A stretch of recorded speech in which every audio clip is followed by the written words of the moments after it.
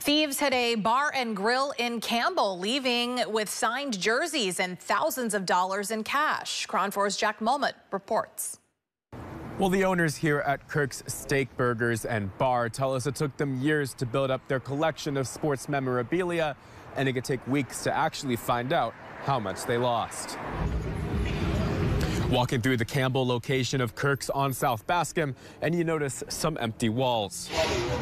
This popular sports bar was broken into on Friday just before 5 in the morning. We noticed Friday morning when we opened the doors. We noticed that someone had been in here. The owner of the restaurant shared with us this video where you can see several thieves breaking into the front door with a crowbar and then clearing out the walls. Some items are hundreds of dollars, others are priceless.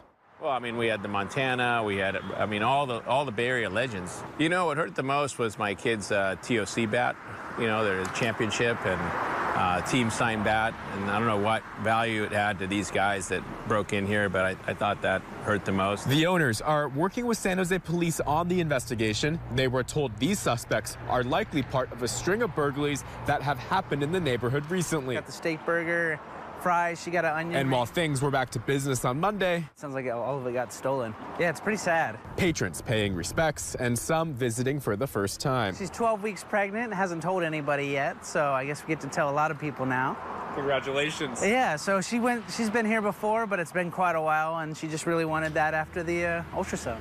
And until they get closer to catching the suspects, some of the stuff you can't put value on. People working here are determined that justice will be served. Oh, we're going to catch them. Let's not even hope. It's going to happen. These guys have been doing this in a lot of other places, and it's like I said, it's a small community. In Campbell, Jack Mulmut, KRON 4 News.